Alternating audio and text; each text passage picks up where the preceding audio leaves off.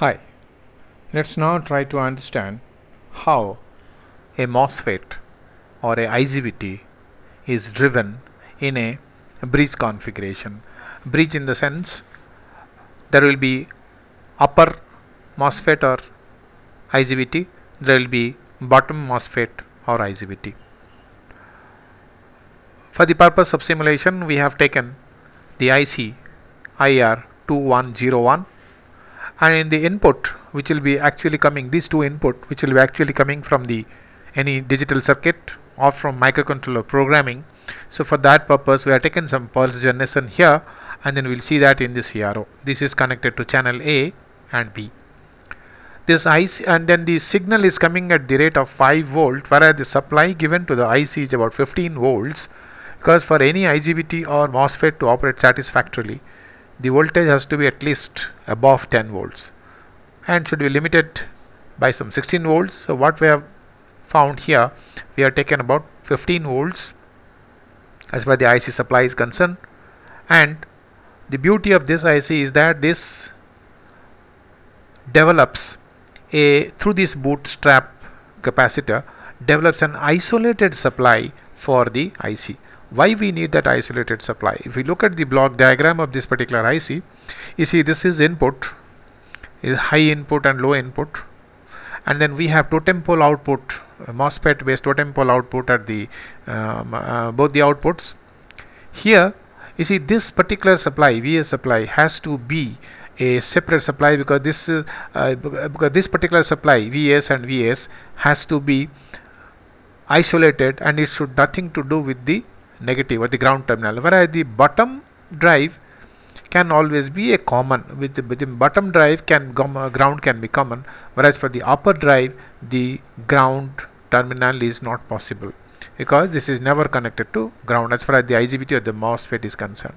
So an isolated supply is necessary to be developed, and we develop that by this arrangement. We take the supply through a diode, and then we connect it to VV and then the capacitor with respect to VS, because this is ultimately this supply forms the supply for the upper drive, and low drive there is no problem with always with respect to ground. So our output is available at pin number 7 and pin number 5.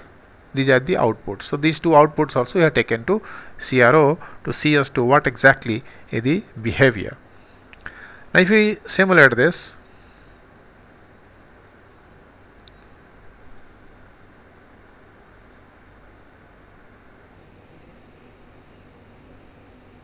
so this is the bootstrap capacitor which forms the isolated supply.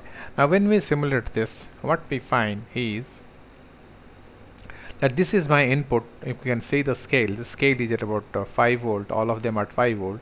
This is my input, the input is at 5 volt and the output is at 15 volts. But the beauty is there is a delay time also incorporated here. What is the delay time? You see the this is low here, and but this continues to be low after some time also, and then when this goes high, it goes to high after some time.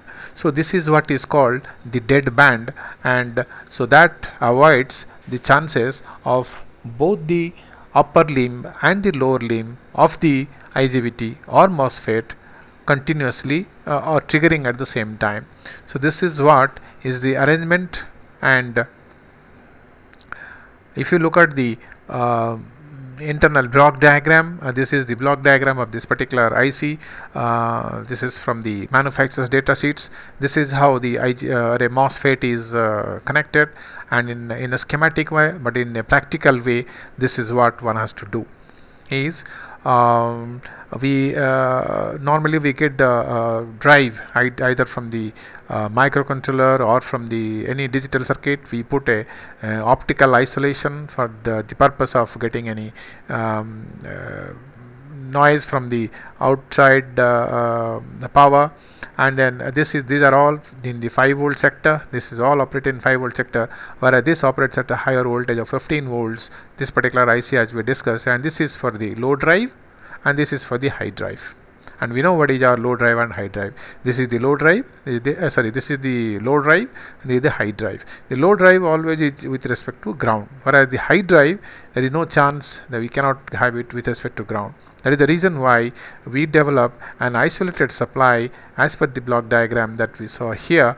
We develop an isolated supply for this point, so that this is the supply for the high drive and this is the supply for the low drive, and low drive supply of course is the direct VCC and the common ground, whereas the high drive is an isolated supply and then the isolated virtual ground for, or the source connected to the source of that particular this thing.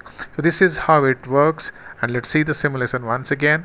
So what we see, that this is my input, this is high input and this is high output, this is low input and this is low output.